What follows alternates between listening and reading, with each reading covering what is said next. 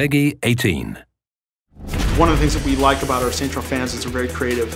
Well, Maurice, our community manager, came to us with this idea about opening up a contest to get fans involved in creating costume design for use in Saints Row. We know that our fans are really into cosplay. His idea was to sort of turn that around, and we would make basically their cosplay costumes and put them in the game. So we had a community challenge, just opened it up. One of the things that really drew us to the two winners that we selected is that they were unique costumes, but yet they still had touched on the Saints Row universe. Hi, my name's Justin Miller. I'm a character artist here at Volition. I worked on the Freckle Bitches cosplay outfit designed by Emmy. Il y avait donc ce restaurant plutôt drôle nommé Freckle Bitches et je me suis dit que ça pouvait être plutôt cool de ramener un petit peu de nostalgie pour les joueurs.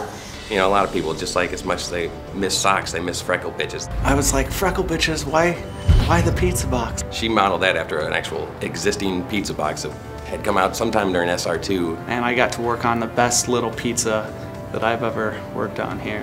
There's a little pendant hanging down off of her belt. You can see like all the little pepperonis and the cheese bubbling, and it's all represented, but you know, when you look in the final one, it's like shrunk down. She was really enthusiastic, and I think it really came through in the concept. It's really original, really creative stuff. Ride it hard! My name is Eric Barrios. I'm the lead character artist on Saints Row 4. I worked on the Pinky Space Pimp. I love how we've got the head on one side and the tail coming out the other. The inspiration for my entry came from some of the elements of Saints Row 3 that I felt were missing in Saints Row 4. The cool pimpin' style of Zimos and the spacesuit outfit that comes from the Mars expansion, and definitely Professor Genki. I wanted to just mash all of those elements together. Not only did he have a really cool idea, but he also drew it in 3 different perspectives. You know, if you just show one perspective, we can make that, but we'd have to sort of guess as to what's in the back. But he had the accessories and all of the other pieces that were really well thought out. I chose to keep the piece aesthetically as close to the concept that we got as possible, instead of doing anything that would make the person who won the contest look at it and be like, this isn't how I drew it.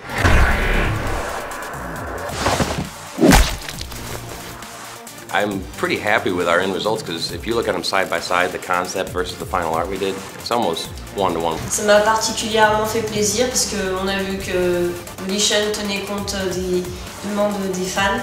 Well, I love, you know, seeing the community fan art, and this is a way of bringing that into the game and just, you know, rewarding the fans.